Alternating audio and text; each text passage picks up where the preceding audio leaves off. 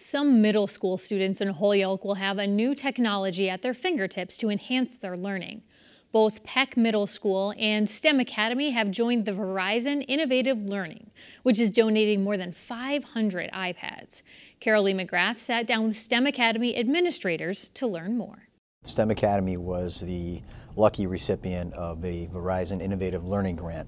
The grant was applied for prior to my time arriving at STEM, but now I'm here on the receiving end of what was had to have been a lot of work to get this done.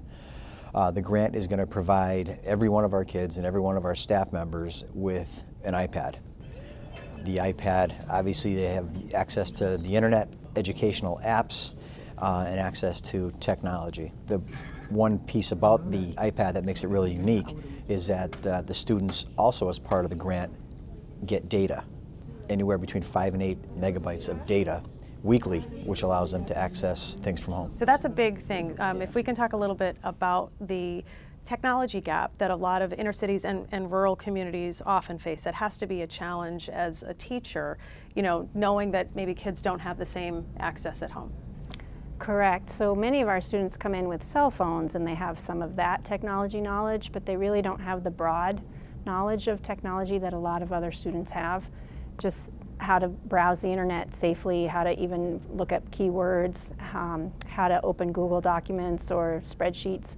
So by having the iPads, our students are going to learn all of those things too. Okay, and tell me a little bit about your role in this new grant. So Verizon was very smart in not just giving out iPads to children. They also knew that there was going to be a lot of teaching that had to happen for the teachers in order to embed technology in a meaningful way into classrooms. We don't want to just replace worksheets. We don't want to just replace books. We want to actually have children be thoughtful and critical thinkers. So by training the teachers to teach in a certain way, where we're flipping the classroom a little bit, will help children become more of creators, use their content knowledge to create things rather than just be consumers of technology all the time, which is really what they are right now at home.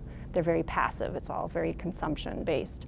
So this way teachers are going to use a variety of technology, of apps that the iPads have, to get kids thinking more creatively about the content and about authentic problems in the world, and hopefully coming up with some really great products as a result to show their learning. Give us some examples of how it will be used. Like, I know that they're 6th, 7th, and 8th grade, so you know, social studies, how would it be implemented there? So if a teacher's feeling very comfortable with technology, they might have an entire Google Classroom community set up where almost all assignments are being given to children via the classroom, which is something that happens on the cloud. They might also do some creative things with Google Maps, where instead of just opening an atlas and looking at a map, now they're using Google Maps to look at the three-dimensional Google Earth features of a place. Maybe they're actually creating their own civilizations using some Google Map technology applications.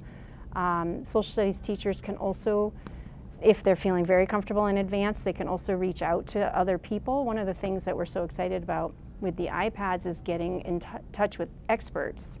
Now our kids can, with facilitation by teachers, can reach out to experts around the world and talk to people about ancient civilizations, archaeologists, etc.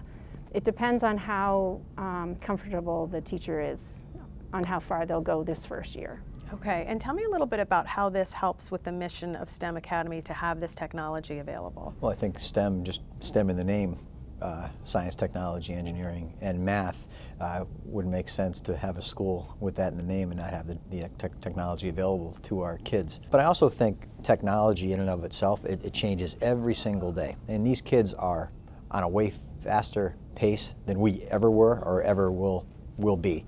You know, I have a smartphone, I'm sure you do. I know Dr. Laura does. And I'm limited to making phone calls, taking a picture, texting, and you know, maybe go on an app or two. But these kids know everything and they pick it up so much faster. So I think you have an engagement tool in front of you. You have access to amazing apps and amazing things all over the world. And they're changing every day. And if our kids are excited by technology, which they've proven because they all have, most of them have cell phones and they can't put those down. They have that engagement tool. If we can find something within the technology that keeps them engaged, and is an extension of their learning in their classroom, or is new learning for them, I think we're doing the right thing. Right now, 12% of the engineers graduating from college are minorities. And we know that we have a huge need for STEM careers, people who are trained in the STEM careers in our country and in our future. And so we want our kids to be ready for that. Many of our students have never even heard of some of the careers out there. And our goal is to introduce them to what is a marine biologist, what is an astrophysicist, and make sure they know what these careers are so that they can start having goals and maybe dreams to become one.